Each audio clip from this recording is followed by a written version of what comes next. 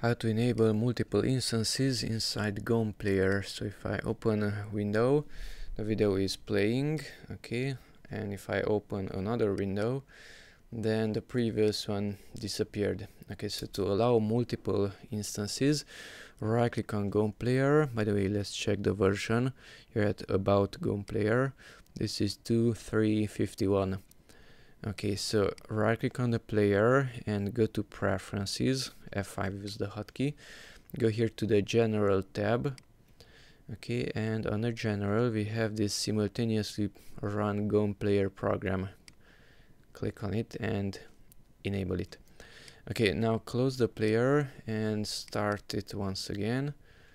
Let's make it smaller. I just press the 1 number on the keyboard, and if I open another one